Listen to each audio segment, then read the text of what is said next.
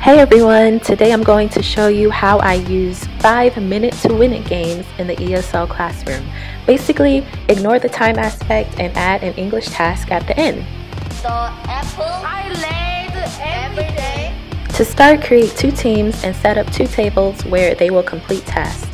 On each table, there should be 1 whiteboard, 1 eraser, and markers for each student. In front of the room, make a grid for each team on the board. Students for each team sign up for a game. They won't know which one until it's time to play. Beside this, I have envelopes with different English grammar tasks inside. After each minute to win it game, the students playing will grab this and take it to their team. The first game is Elephant March. You'll need 4 bottles for each team filled with different amounts of water, color-coded to remember the volume.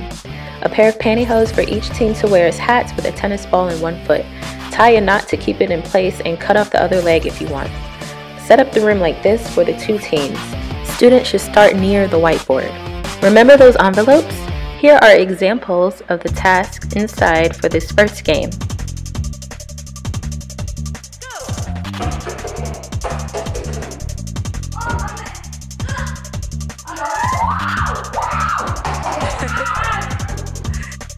I tell students to keep their hands behind their backs, and a hint is to hit high on the bottle instead of low near the ground. Whoa! Go, go, go! Okay.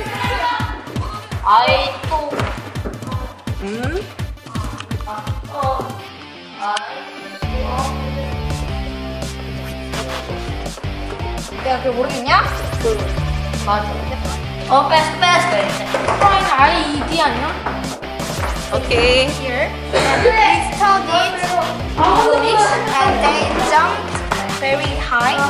He cried and scary movies. I talked to my friends. Here. What is the answer? Number 1? I talked to my friends. Okay, next. Game number 2 is Junk in the Trunk. You'll need 2 tissue boxes covered in duct tape for durability, 7 to 10 ping pong balls for each box that should have letters taped or written on them, 2 belts with notches along the length of the belt, and on the box you'll cut 2 slits in the bottom to slide the belt through so students can wear them.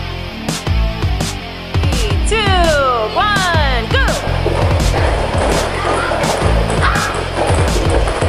Students will shake until all of the balls are out. As they shake, their teammates should pick up their balls from the ground, not mid-air, and take it to their table. For this game, the English task is to unscramble letters to spell a superhero. What other letters do you have? Spider-Man. Okay, good job. The answer is what? Spider-Man. Okay. This game is called Tilt-a-Cup. You'll need 5 or more clear solo cups and 10 ping pong balls, half in one color and half in another.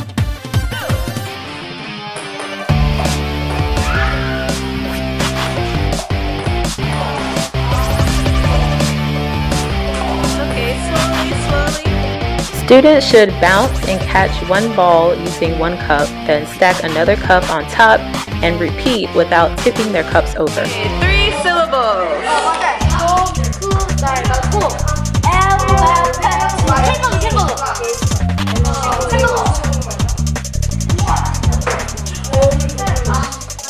Okay, 3 syllables, yes? Yeah. Oh, no.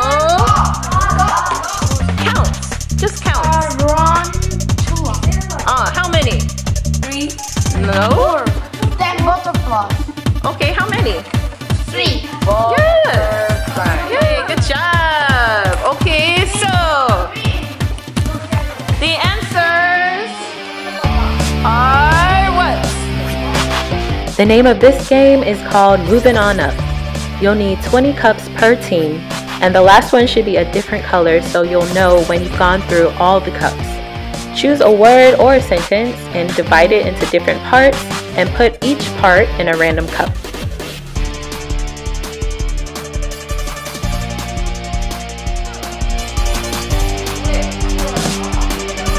Students should hold the cups in one hand and move the bottom cup to the top or the top to the bottom. Just make sure the students are doing the same thing. And they should use one hand at a time. Okay, go to your team.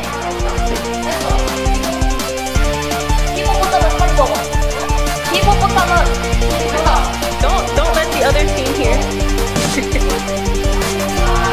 Hippopotamus. How do you spell it? I say Hippopotamus. Hippopotamus. The final game is This Blows. Each team needs one balloon and 10 to 12 solo cups depending on the length of your sentence. I used song lyrics from a well-known song I knew students were familiar with and put one word per cup. Set up 2 decks like this and make sure to mark the cups differently for each team. 1, go!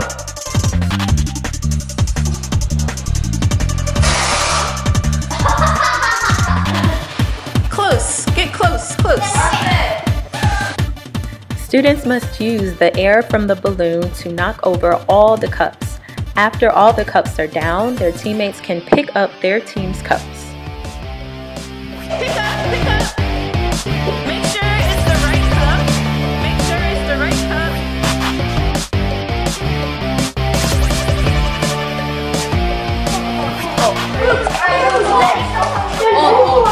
오늘 이거 마지막 Sentence. Right? 승부 여기 줘. Okay, team, why don't you write down all the words? Write down all the words, okay? That will make it easier. 여기 애니메이가